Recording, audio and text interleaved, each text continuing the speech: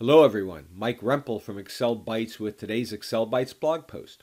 Today we're going to take a look at a new feature in Excel called Spill. This is a feature that just came out in Office 365. And Spill is defined as a way to populate multiple cells with the entry of a single formula without having to use an array formula which is entered as Ctrl plus Shift plus Enter. In addition, we'll take a look at a couple new functions, specifically unique and sort, which both use the spill feature very well. So let's see how we can do this in Excel. So here are some examples of how the spill feature works. I'm going to show you 5 different examples of how to use spill. First, in terms of a list. Let's say I go to cell G2 and I just say equals A2 to A10 and I hit enter. Watch what happens. Excel provides me a list of all the entries that are in cell A2 to A10. Now notice in cell G2 up in the formula bar you see equals A2 to A10 in a normal fashion. But below that, all the rest of the cells show it in kind of a ghosted fashion or somewhat grayed out. And that is because that's the result of the spill. The only true formula is up in cell G2. Because of that, you cannot edit or change anything below. If I try to delete anything here, it doesn't affect the list. If I delete it up here, however, it will affect the entire spill list. Now I'm going to put that back. Notice also that when I'm within the list generated by spill, it puts a blue border around the area that the spill resulted in. But if I click off of that, now that border goes away. So that's one example of how you can use spill. Now here's 2 new functions that just came out in Excel recently, unique and sort. And these are great when you use the spill function. For example, if I type equals unique and I select the choice list here and hit enter, it's going to give me just the unique items that are in that list: beef, chicken, and fish. Again, notice in cell H2 the formula is in its normal fashion, but in H3 and H4 it's somewhat grayed out, and there is the border around that list of the unique items in column C. Now, another great thing here is how you can use tables to automatically modify the list when new items are added.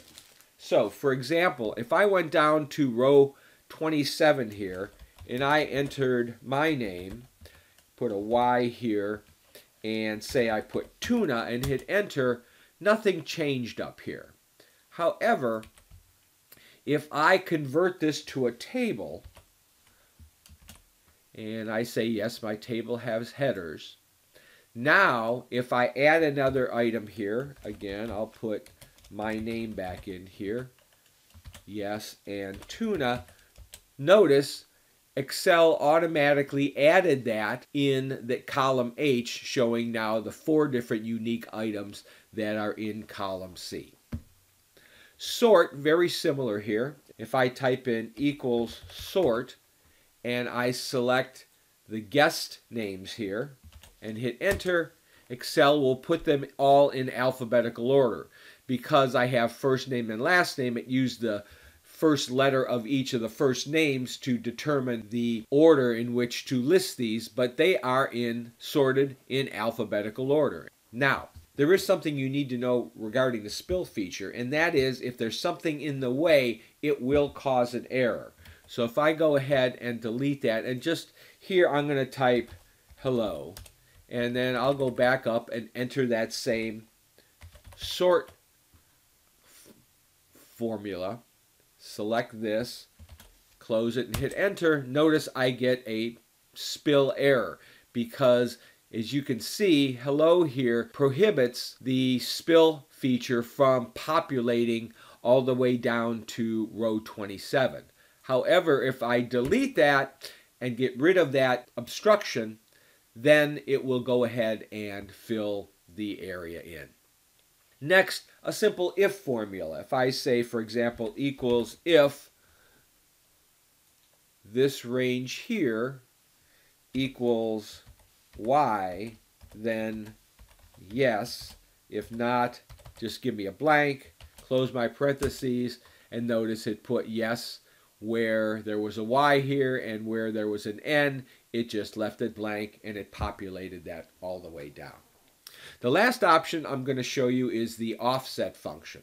Now, offset will generate a cell or a range of cells based on a starting point and then how many columns wide and rows high you want to make that range. So if I type equals offset, and I'm going to use cell A1 as my reference point, how many rows down I'm going to go is 0, how many columns over 0, and I want it to be 5 rows high and 1 column wide.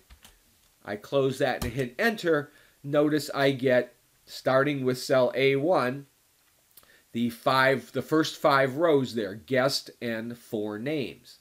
Now, if I go into the formula here, and again, I can't edit anything below where the initial formula is entered, but if I go into here and I change it from being 1 column wide to being 3 columns wide, hit enter, now notice it populated, or it created the range that is 5 rows high and 3 columns wide. And again, I can edit this formula any way I want. I can make it 7 instead of 5 rows high, and it'll just adjust automatically.